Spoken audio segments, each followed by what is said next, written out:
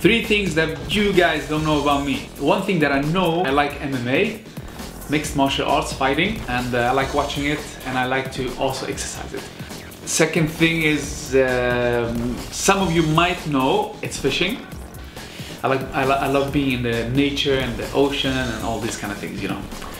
And third thing, cooking.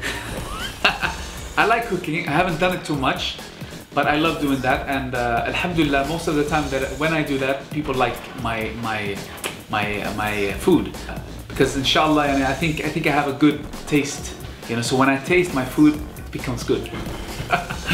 Satay. And many others that I don't know the names of, but satay. Do you like nasi lemak? Yeah, of course, nasi lemak, nasi goreng, and yeah, other many things. I know there's a lot of noodle soup. Yeah. I have many memorable, you know, moments in my career, but was when I fell from stage in Indonesia after my concert, and there was 7,000 people watching, and everyone was like holding their cameras up, and not a single one caught me on tape. It's crazy. I'm shocked still till today. Some words to my fans in Malaysia. I just want to say thank you for your support and unconditional love and support, and you've always been there. So I'm happy to be back in Malaysia again to promote my new album, Maher Zain 1, and inshallah I hope that you all will love it.